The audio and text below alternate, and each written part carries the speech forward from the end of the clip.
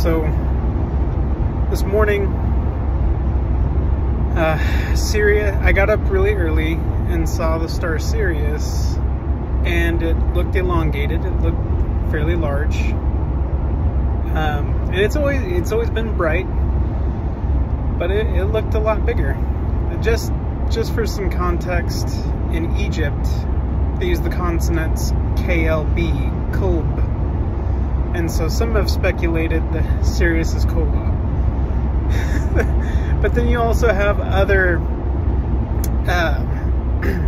groups around the world, like the Dogon tribe in Africa, and all these different groups of people who claim to know these details about Sirius A, Sirius B, which is a very small star, and but most of that stuff we didn't know until much later.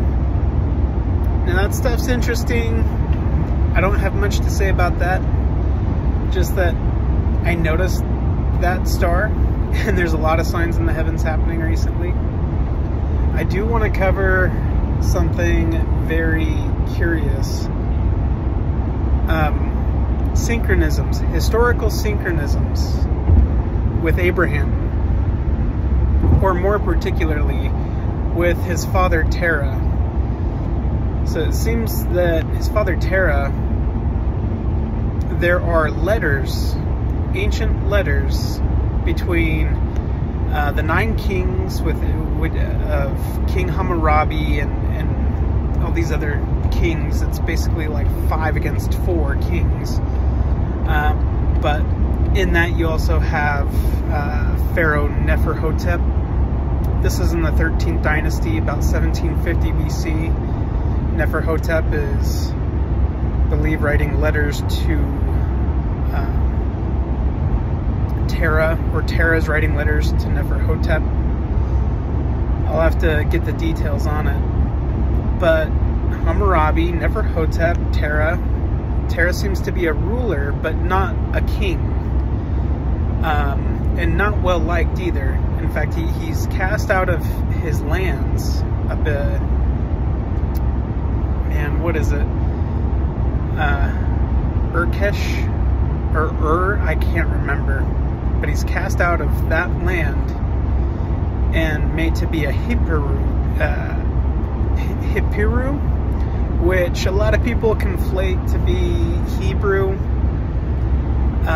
Hebrew is more to do with the language. Hippiru is more to do with a class distinction. This is somebody who, or a group of people who, you know, dwell in tents. They're opportunists. They're highway robbers, land pirates. They have no real loyalty or land. But this is all during 1750 BC. And is it Terah, father of Abraham? Possibly, maybe not. But in 1700, there was an airburst which blasted the land in northeast of the Dead Sea, up on the Jordan border with the Dead Sea, where some suggest that Sodom and Gomorrah is. Now, they dated that back, and this has all been peer-reviewed, all that stuff, and it dates back to 1700 BC. About 50 years after Terah's kind of outcast. So this suggests, you know, Abraham being there. The real cool thing about Neferhotep, the 13th dynasty, it's the 12th and 13th dynasty. Excuse me, when we actually see the rise of Sobek, the crocodile god, the Nile god, and they have their capital, they move their capital around quite a bit, but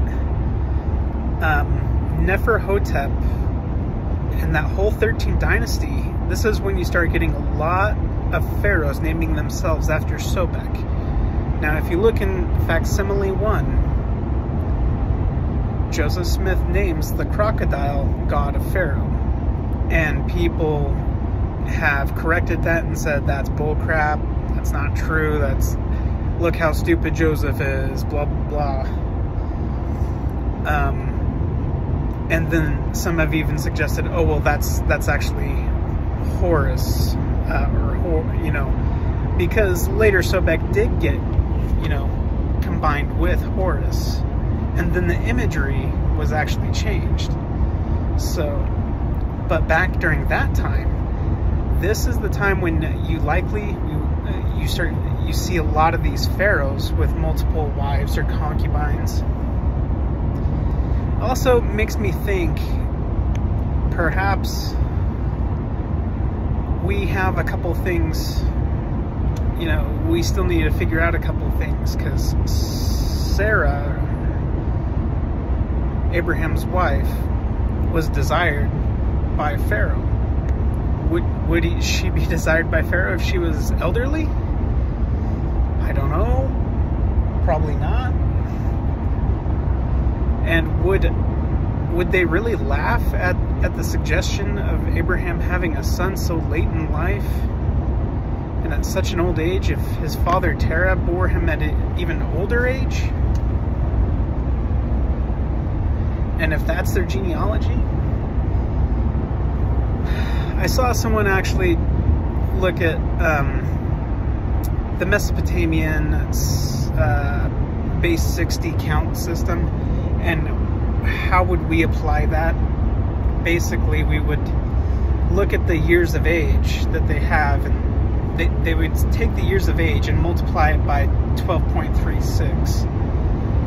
So for us, we take the biblical ages and divide it by 12.36. What you end up getting is ages like 75, 74, 70.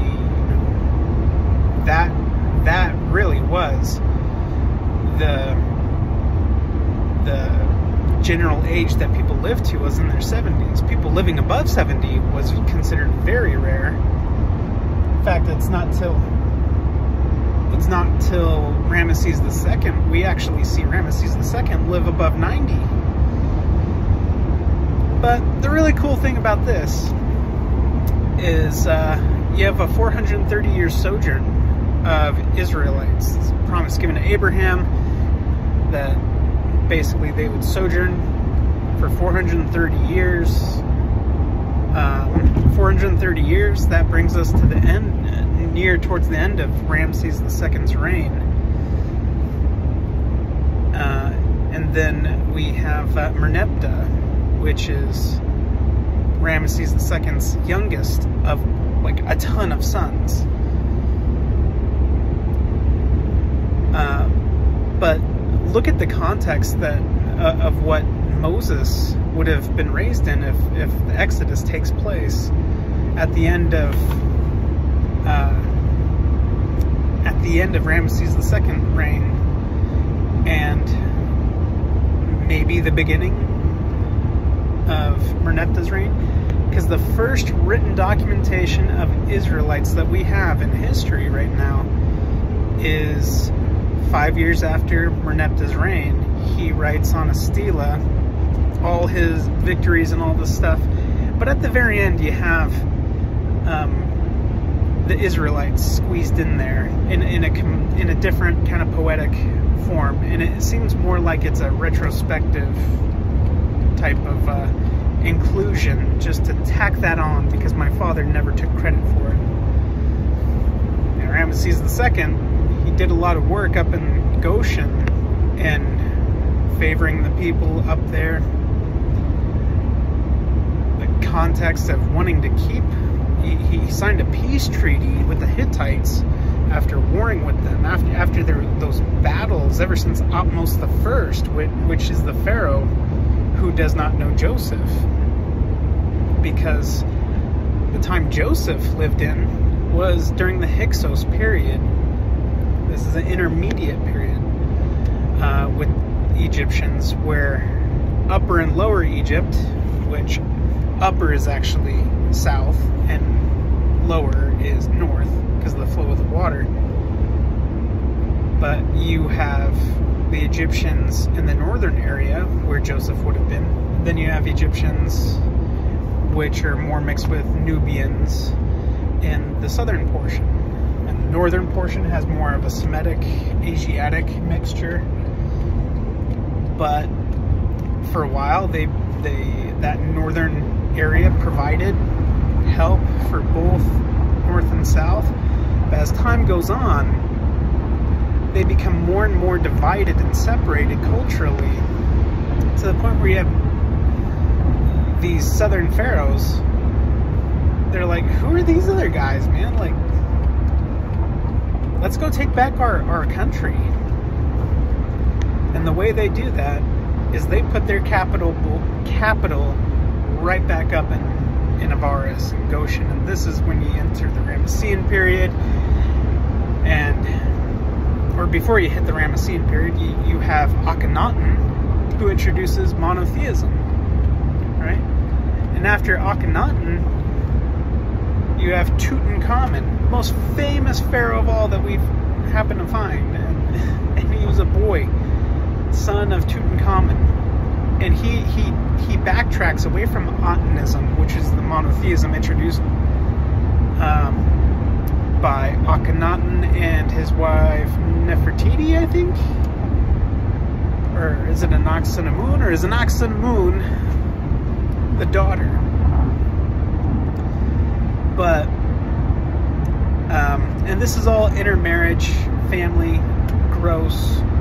But then you have a vizier, come in, who's the vizier through Akhenaten and Tutankhamun.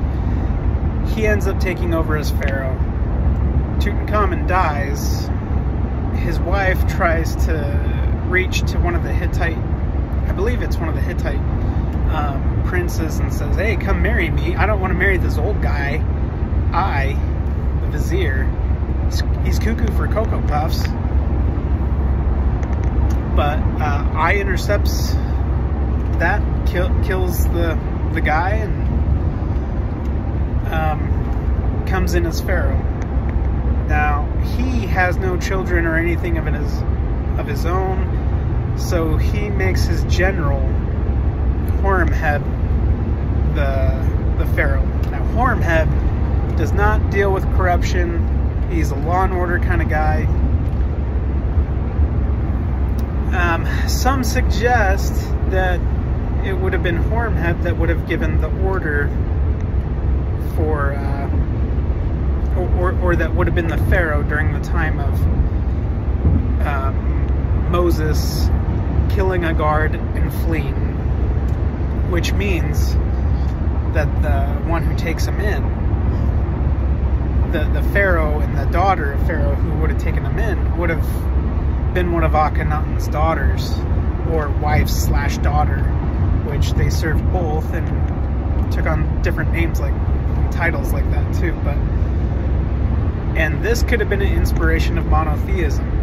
Now, I'm not suggesting that Judaism was created and thought up or anything, but everything I've learned, even from hearing it directly from Elder Bednar, when I asked him a specific question,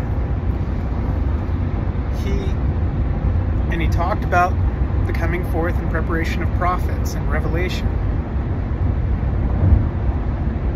It has helped me understand that this is the life that Moses grew up in, is having some form of understanding of a monotheistic life, but also being raised by his Hebrew mother, his Israelite mother, for the most part, but still getting this academic structure, this School of the Prophets type structure at a university/temple, and likely at Heliopolis or Memphis. But Heliopolis would have been the great library university place that even Abraham would have gone to. This is probably where Abraham went for him to go learn hieroglyphics. And he would have interpreted and written his life story in a hieroglyphic format, but with his kind of understanding. I mean, it's kind of like he's coming from a different religious background, but he's putting in that information into that Hamitic structure that was left over. Because Egypt is essentially trying to recreate the city of Enoch, but they did so with priestcraft. They had no authority. They had traditions and patterns which slowly and surely got morphed. But it's those things which Abraham is able to plug into. Moses, I would suggest, is probably the similar thing. So they're receiving pure truth, but it has to be translated, filtered out through their understanding, through their comprehension. They have to display this according to what they understand and know. This is why we see the Israelite camp and the tabernacle set up like the Ramessean period war camp, because that's what Moses knew. That's what the Israelites knew. The Israelites, they worked with Pharaoh. They went to battle. They fought with him. Part of one of the things that Ramesses was worried about is that, oh man, this is my first line of defense. These are my big assets when I go to battle. These are the people I use.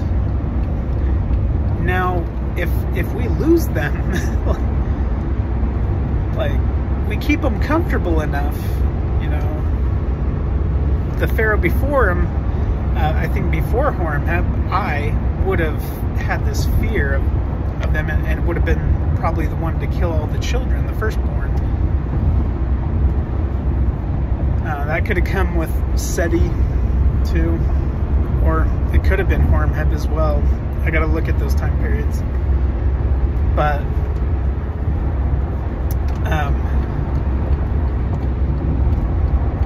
it's just very interesting, because this all leads us up to what we end up getting in Scripture. There's another Pharaoh. The name slips my mind right now, but there's another Pharaoh mentioned in Scripture that is around the time of Solomon, I believe, or yeah, Solomon, I believe. And but when you go through the years, their years don't match up. And so this causes a lot of confusion with people. When in reality, what it is the Scripture is being written retroactively. And so that person who's named as Pharaoh in Scripture wasn't Pharaoh at that time. He was like serving in Pharaoh's court. He's doing some kind of administrative position and conducting stuff, but later on he does become Pharaoh. So when it's written down, it's like, oh yeah, we know him as Pharaoh. Kind of like we talk about maybe like Trump's past, but you would refer to him as President Trump. You know, that's how people recognize him now. That's outshined his past. I would suggest it's the same, the other thing.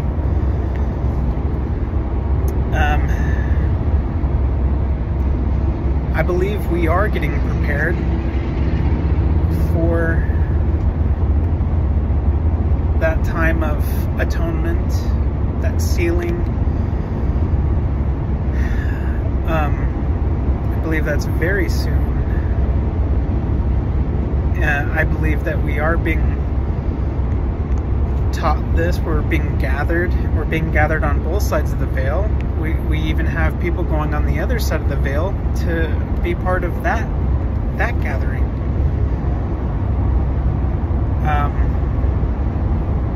There's many practical things which the Lord has taught us. With Joseph Smith, the temple. Some may say, well, that looks eerily similar to the school of the prophets that was at Dartmouth, or is it Dartmouth? Yeah.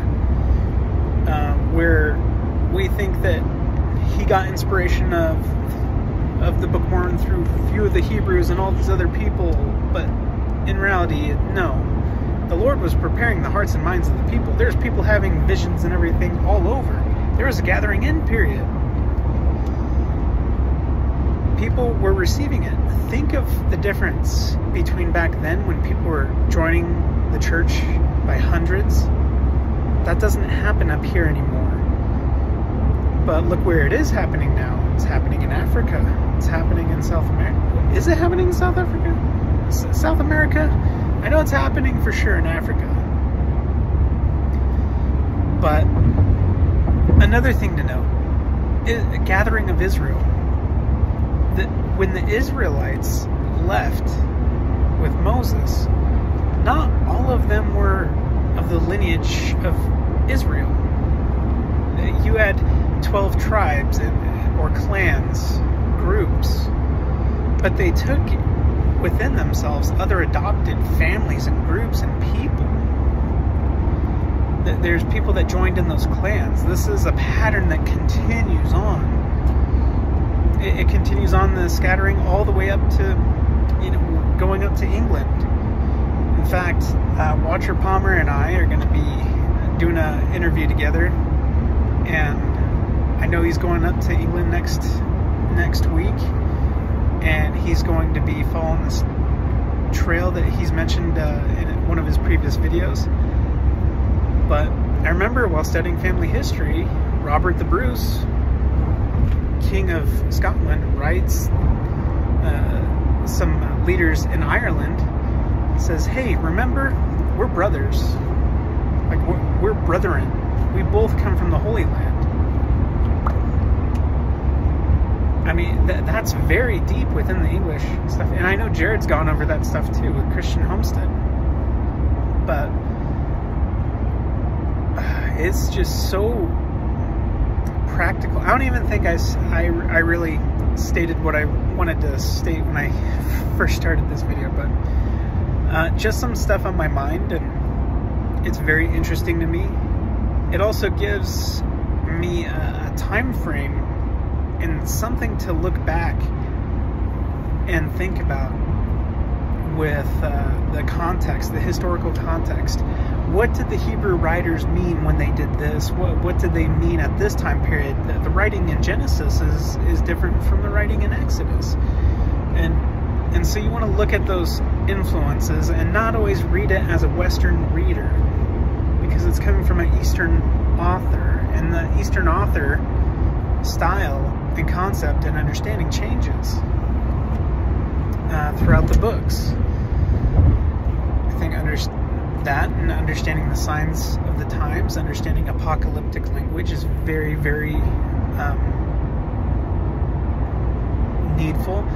I'm not saying that you need to study this all from an academic point of view, because the academic point of view gets it wrong. It's like hearing an atheist tell you about Christianity, which is funny because that's what it sounds like when people talk about us. It sounds like an atheist describing another religion. But there does need to be discernment. There does need to be the Spirit, and it's we don't have all the answers. We don't, but things are getting revealed little by little.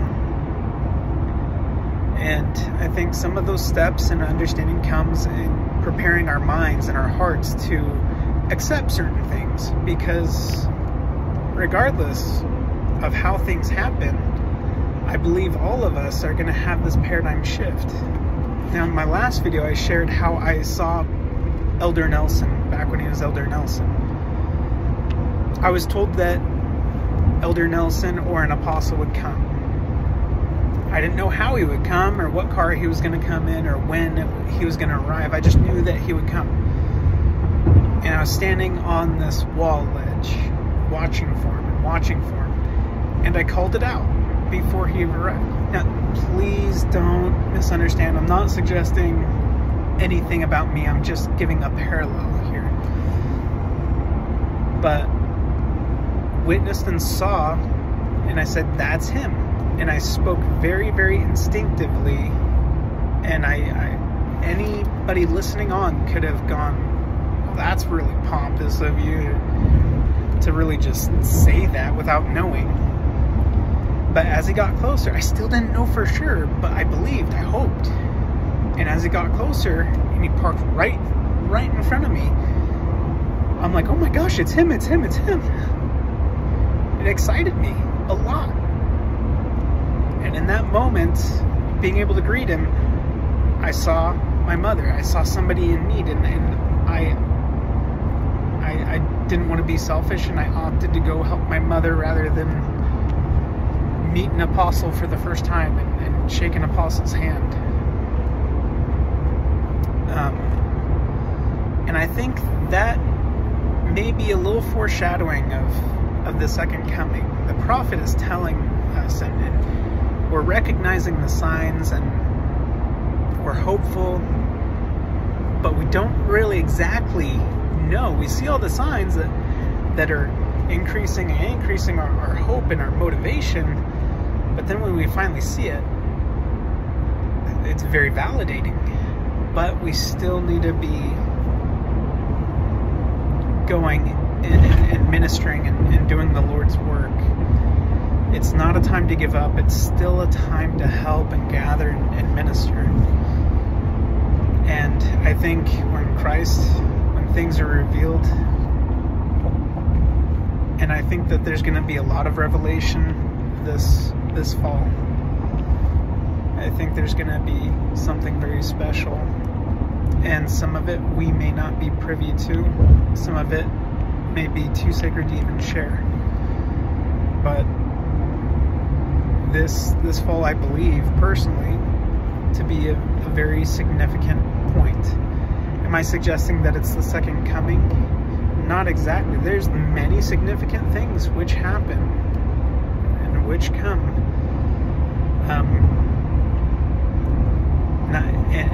It's all a process, right? We have the second coming of Christ. Well, we have a woman who is pregnant, 9 months. Then you have the baby that is born.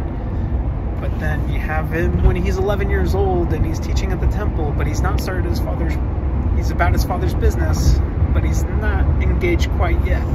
He doesn't announce himself just yet. It's not until much later he announces himself. And then even then, it's his work.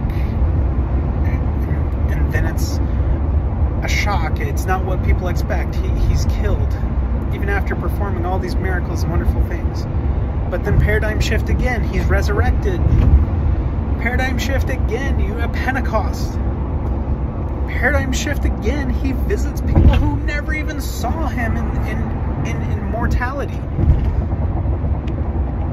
There's a lot of processes and a lot of events which are to take place. And he's chosen us to be part of that. So I hope that we engage and stay in tune, keep ourselves worthy and close to Christ, and focus in on how we can best serve our Savior and help do what we can to gather others in, because He will continue to be merciful. But right now there's a lot of it expected of us. Not perfection, but He wants us headed the right direction. He wants us, when that decision comes of making a neutral choice or a better choice or a poor choice, that we no longer take a not so bad choice or a neutral choice or even just the slightly good choice, but that we always go for the better choice, whatever that may be. And slowly but surely we'll become more like Him, fall on each other's necks. Heck, I thought about this the other day. Just my son, my baby, he falls on my neck all the time, and I fall on his neck and hug him. You think you're never going to walk up to a full-grown man or woman and kiss them on the neck. That's weird. But this is what I do with my children, and this is what they do with me. We love each other. We hug each other. And I thought, well, if there was ever a people who were like the people of Enoch, President Nelson has certainly said a lot about our youth. perhaps, I'm not saying that they're being reborn again, but this is like the people of Enoch. Did they prove themselves worthy in premortality?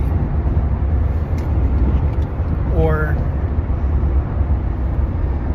is it just that they meet that qualification, that standard of oneness, that they need to have the evil wiped away from the earth because they're undeserving of having wickedness bring them up into this life?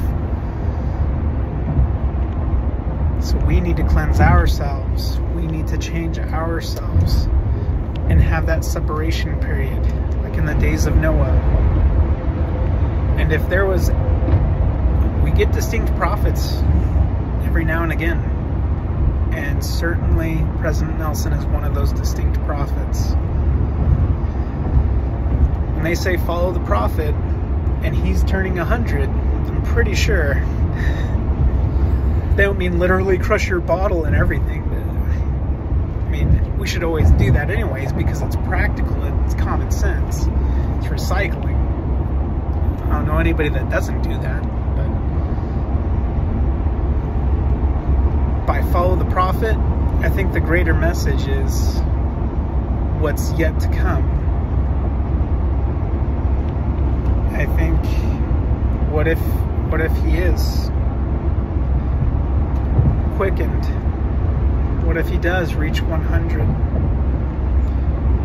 Well, we certainly better be following him, right? I've never seen a more disciplined man. That's as close to Christ as you can come. Even if we have political differences or don't like what he does superficially because we don't quite understand it, we're too myopic to understand the full spectrum of things, which I think for the most part, that's what it is. Everyone's looking at the political aspect or the group aspect. My goodness. Doesn't matter. Does not matter. Anyways, Christ is coming back soon. Let's have peace. Let's do the hard thing. And I'm excited. Take care.